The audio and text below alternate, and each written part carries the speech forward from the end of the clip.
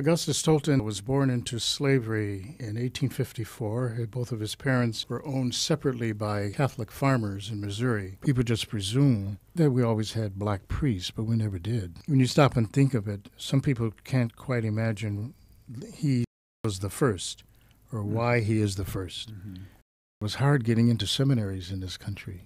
They wouldn't take us. He wanted to become a priest, and having to leave his home in Quincy and travel all the way to Rome because of his drive and his love for the Lord, he never gave up. I can't see how the church cannot and will not make him a saint.